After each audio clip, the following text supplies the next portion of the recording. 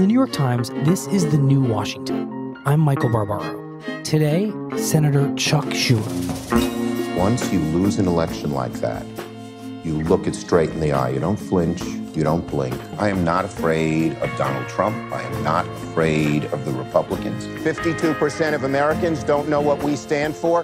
That changes today. This executive order was mean-spirited. It's morally wrong to play a political game with the health care of this country. For the two parties to work together to do the country's business rather than engage in needless brinksmanship. Yesterday's agreement is a ray of hope.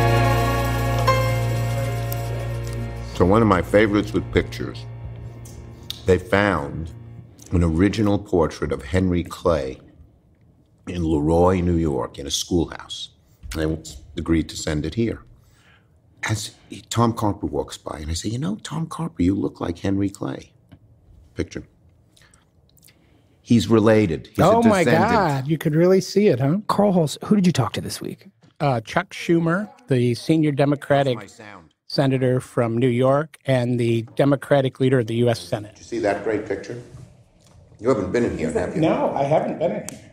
It's the watercolor by Ivanov of Eleanor Roosevelt at the UN. That's John Sargent Singer of Teddy Roosevelt. He is now in the Democratic leader's suite that's right off the Senate floor. And I was in there yesterday for the first time since Chuck Schumer has been in there. Harry Reid occupied that office for a long time.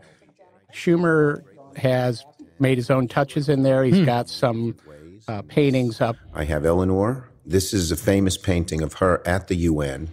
And I just think she's a great lady and was a groundbreaker in so many different ways. And that's Franklin D. Roosevelt's original campaign picture. And those are the actual paintings from the National Gallery. Yes. The only non-New Yorker I have in this room is LBJ, who's somebody I admire. He's made his changes. He's very excited about having a fireplace. In Brooklyn, we don't have fireplaces. I love it. I can't wait for it to get cold again so I can light fires. And they have these artificial logs, so novices like me can light a great fire. So I want to talk, Carl, about what happened this week. The Democrats scored a meaningful victory with the president. Yes. Earlier today, the president, quote, blindsided Republican congressional leaders, according to a Republican official, by quickly agreeing with Democrats on a plan to tie funding for Harvey recovery to a 3-month extension on the country's debt limit and a stopgap spending bill. Can you recap what happened and what it means? Well, hurricanes, natural disasters are always, they provide a way for Congress to spend money and do things that maybe wouldn't be that easy otherwise. They're popular, so you can attach things to that hurricane relief. So both parties really wanted to attach the debt limit to the Harvey relief. And Republicans have traditionally been really reluctant to vote for the debt limit. For raising it. Yes. So the Republicans, Mitch McConnell was saying, well, we'll attach the debt limit increase to Harvey, but we want to do it for 18 months or longer so we don't have to vote twice before the 2018 elections. And Republicans are in charge, so they're supposed to be able to deliver the votes for this. But they don't have the votes for this in the House or the Senate. Majorities of Republicans in the House and the Senate probably can't raise the debt limit on their own. So that opens the door to the Democrats. So you have to be feeling pretty good about what's gone on the last few days. So we've kind of bipartisan breakthrough. When Leader Pelosi and I walked into the President Trump's office, we didn't know what to expect. And of course, everyone's sitting there. McConnell and Ryan and the Treasury Secretary Mnuchin and Chief of Staff Kelly and Vice President Pence, we were sort of outnumbered. And what happened in the course of the meeting is, first we decided that we would compromise. They said, this is how we want it. This is really Leader McConnell and Leader Ryan. And we could have said, well, we're not going to help you at all. Instead, we proposed a compromise. Hey, we'll go along with you if you raise the debt limit for 3 months, and then we'll work out a bigger deal. The Republicans didn't want to do that because then they would have to vote again on raising the debt limit. In 3 months' time, right. Yeah, right. In the past, Republicans have said we're not going to give any help to avoid not paying our debt, and even we may try to shut down the government. We said we're not going to do either of those, but we want to keep our leverage. Leverage, right? That this gives them a chance to influence the debate. Say, we're not going to vote for increasing the debt limit unless you ... And if we do 3 months for each, that will be fair to you, fair to us. And Trump, to his credit, understood that we were compromising, understood that we were sort of trying not to just be partisan, try to work for our advantage, but at the same time, we didn't want to give the store away. And it worked.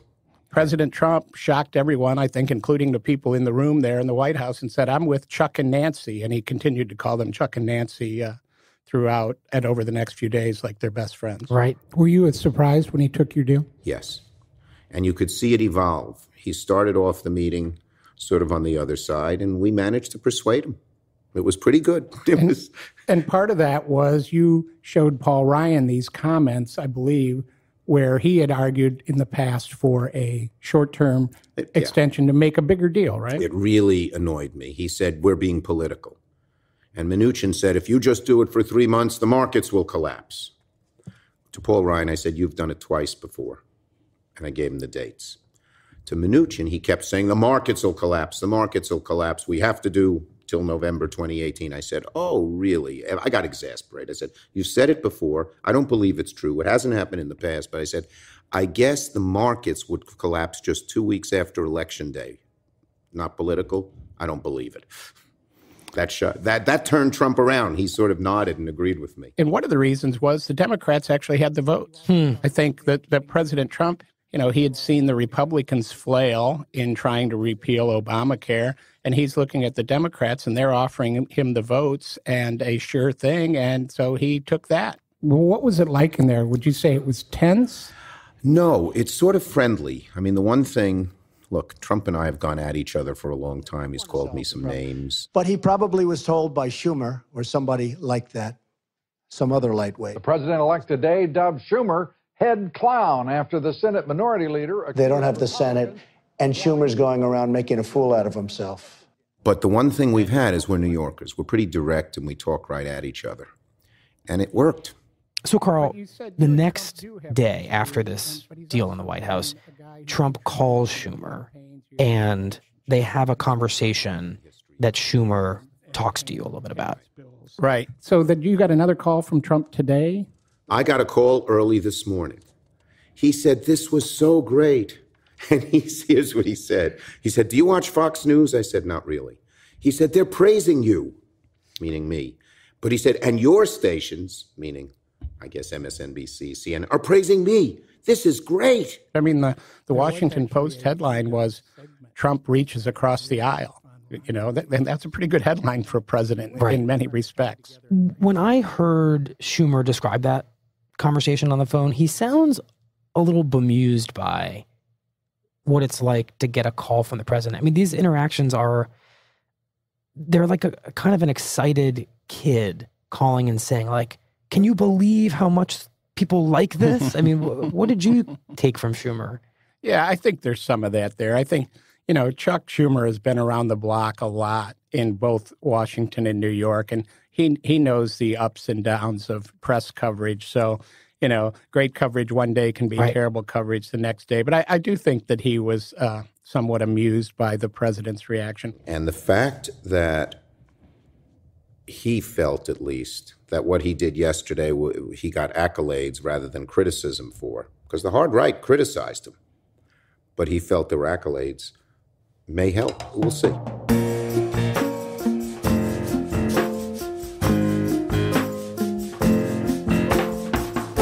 We'll be right back.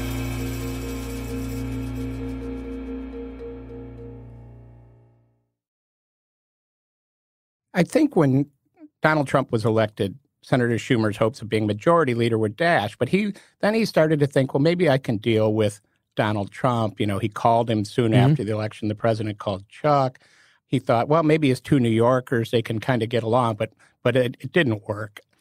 The president really embraced the conservative side of his constituency, and he and Schumer started going at it on Twitter a little bit. He referred to the sometimes emotional senator as crying Chuck, and called him an obstructionist and a loser. Schumer pushed back a little bit and actually had a really funny video that his staff put together. I remember this. About, Trump's famous cabinet meeting where they went around the table and everybody praised the president. The greatest privilege of my life is to serve as vice president to a president who's keeping his word to the American people and assembling a team that's bringing real change. Right. And Schumer did one with his staff, and it was really right, and funny. one by one, they're all saying, Senators, you're so wonderful. We so love you. I want to thank everybody for coming. I just thought we'd go around the room. Lucy, how'd we do on the Sunday show yesterday? Your tone was perfect. You were right on message. Michelle, how'd my hair look coming out of the gym this morning? You have great hair. Nobody has better hair than you. Before we go any further, I just want to say thank you for the opportunity and blessing to serve your agenda. That's great. Yeah, it was a great rebuttal. But, as Senator Schumer said, they're New Yorkers. They can talk to each other. They can relate. So I think there is an affinity between Senator Schumer and Trump that is lacking, honestly, between the president and Mitch McConnell and Paul Ryan. I just think Trump and Schumer come from similar places and get each other much more than those Republican leaders and Trump. Right. And I guess it's worth noting that, we are talking about two men who come from the outer boroughs of New York. Queens and Brooklyn, right? And right. They have that's a meaningful identity. Yeah, I think that's true. And there's, and they're both very successful in their fields, right? And, even in some periods of Trump's past, a lot in common with Schumer's own ideology. Chuck Schumer's not like a super liberal, and he's looked out for Wall Street over the years to his detriment, according to some Democrats. So, there's things that they can build on. So the first week, I said to President-elect Trump, look, we're not going to obstruct you just for the sake of obstruction. If you'll work with us, as long as we can keep our values, we'll work together. But I said to him this. I said, this is like 2-3 weeks later, I said, you ran as a populist against the Democratic and Republican establishments. And if you're a president like that, you might do some really good things, and I'll try to help you on the things that don't conflict with our values. But if you let the hard right embrace you, as seems to be happening, because by then they were announcing what he was doing, I said, you will not be a success as president. He said, I suggested that we do infrastructure, sent him an infrastructure plan the first month. Maybe, and let me tell you, the cake is not baked, but maybe they've learned that. Maybe they've learned that the hard right way, which is very good in opposition, because they hate government, they want to knock it down, but the hard right philosophy works very well when you're on the outside, shooting at somebody figuratively. It does not work when you have to govern because A, a lot of it's impractical, B, a lot of it's just based on negativity. But C, ultimately, it's not where the American people are. The American people, ultimately, when they actually had the ability to repeal health care, didn't want the government to repeal health care, even though when the hard right was there and saying, repeal it and it's the reason for your problems, people said, yeah, maybe we should. No. So maybe this was an aberration. But maybe they're learning either instinctively or intellectually that just embracing the hard right is not going to get them very far. Republicans were actually worried about this and have been since Trump was elected, that he could, he was a Democrat at some point in his life and that he could revert to more tendencies. Is that a possibility? He told me today the great sympathy he has for the Dreamer kids, that they are good Americans and they work hard and they don't deserve to be kicked out of the country. I said, well, you have to act on it. You have to really help. He said that today to you? Today, this afternoon. And he tweeted out at Nancy Pelosi's suggestion, evidently, this reassurance that there wouldn't be... Yeah, we both suggested to him some reassurance, and he tweeted it this morning. Right. I think Nancy suggested it to him. It seems to be changing rapidly. Well, on Dreamers, it certainly seems to be changing. We'll see. I don't want to be overly optimistic.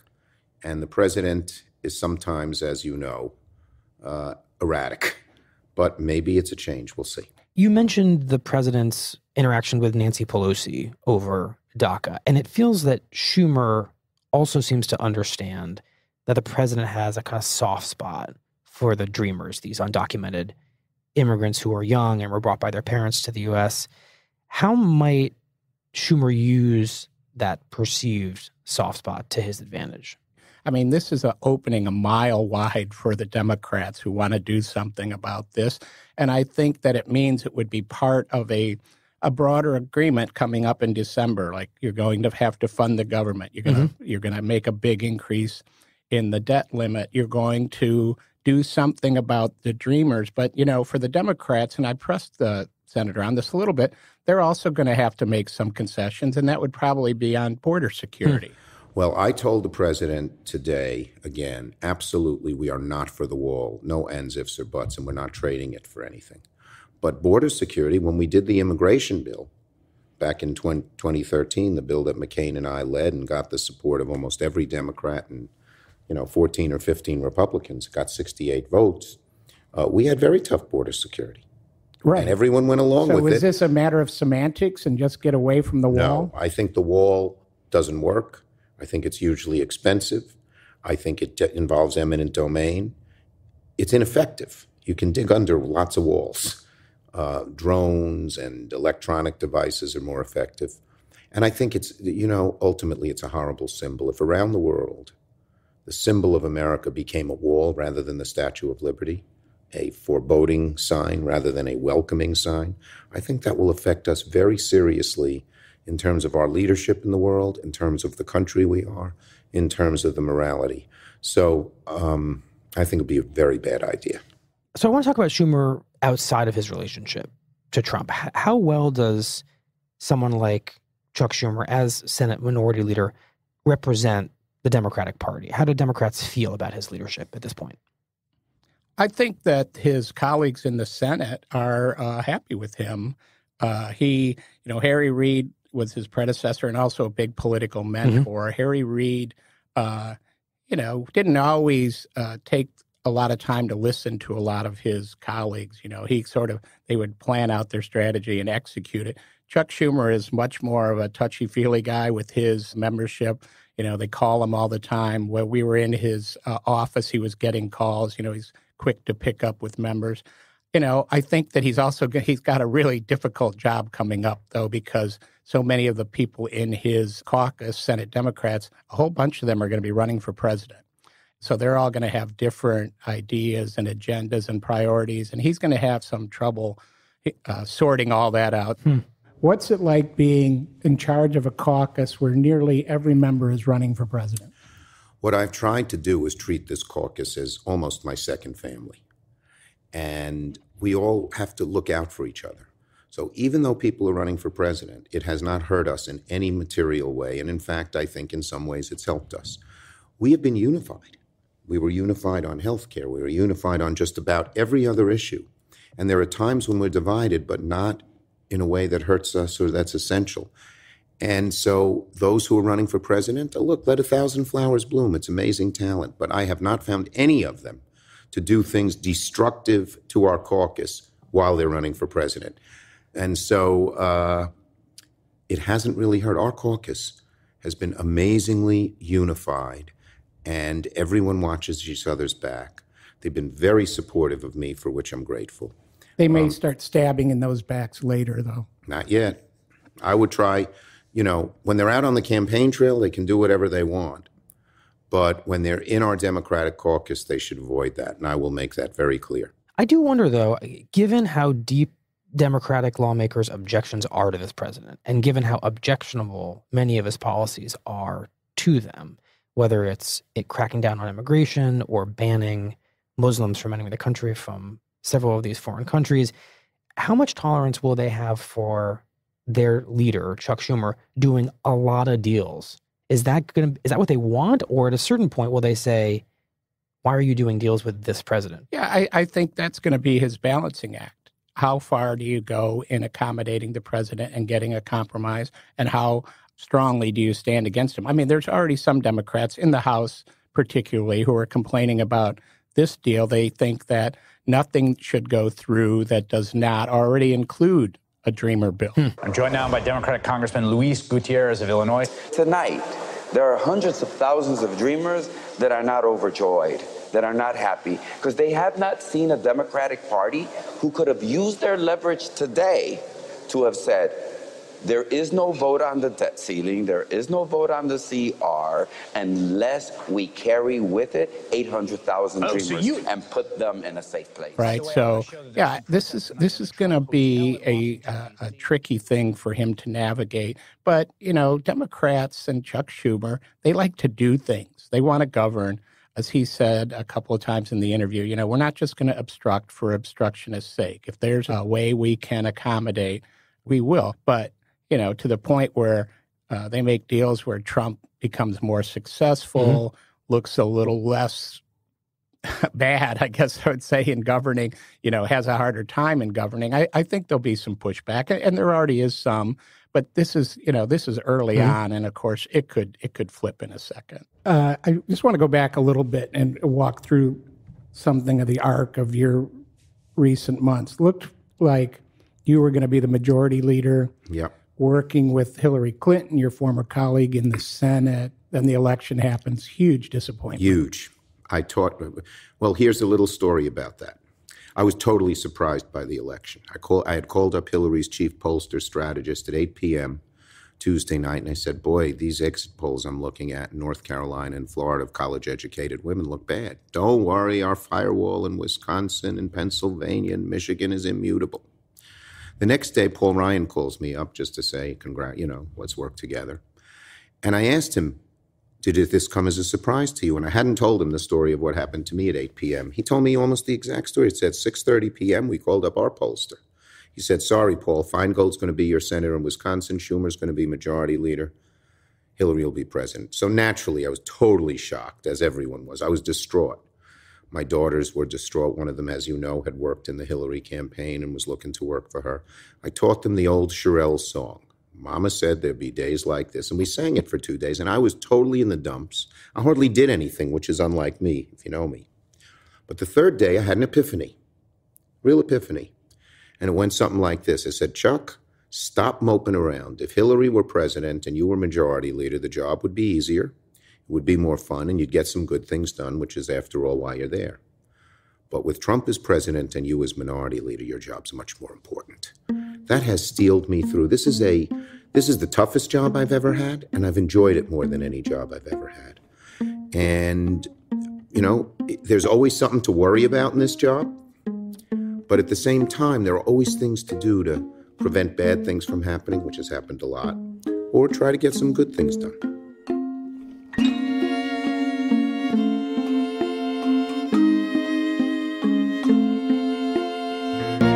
Thanks so much for the time, Senator. We'll see what happens going forward. It seems a little bit like a new day. Let us pray. Thank you, sir. Thank you. Carl, thank you. Thank you, Michael.